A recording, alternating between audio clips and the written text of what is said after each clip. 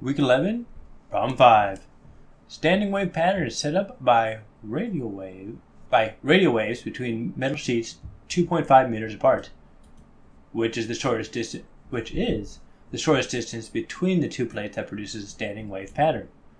What is the frequency of the radio waves? Alright, first, draw a picture. So we get our picture going. Let's use blue. I haven't used blue for a while. Alright.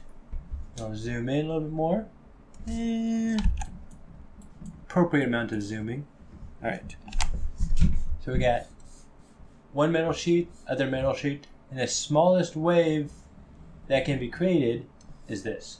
The idea is you can draw waves however you want, but the two ends of the waves have to be nodes. They have to be not moving. So if you have this point not moving, that's the easiest one you can draw. So one full wavelength would actually look like this. That would have three nodes. 1, 2, and 3. So you can do less than that. You can have 2. So this is the smallest wave you can have. Then I'm going to draw this. So we know this is 2.5 meters right here.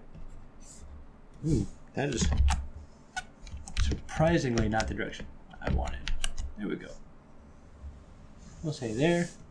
And then right here, as I drew, is what I would imagine the rest of the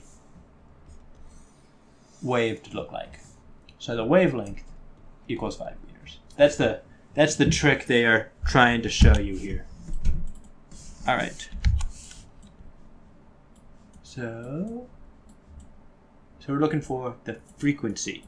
So radio waves are electromagnetic radiation. So their speed of propagation, their velocity is c. So v equals d over t, which equals lambda f. Therefore, frequency equals v over lambda, which equals 3 times 10 to the 8th over 5.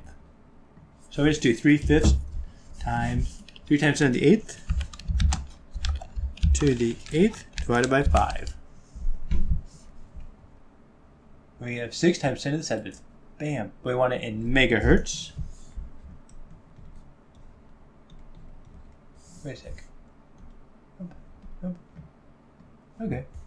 3 times 10 to the 8th over 5. Yeah, okay. I'm good with that. Times 10 to the 7th, which equals 6 times 10 times 10 to the 6th, which is 60 megahertz.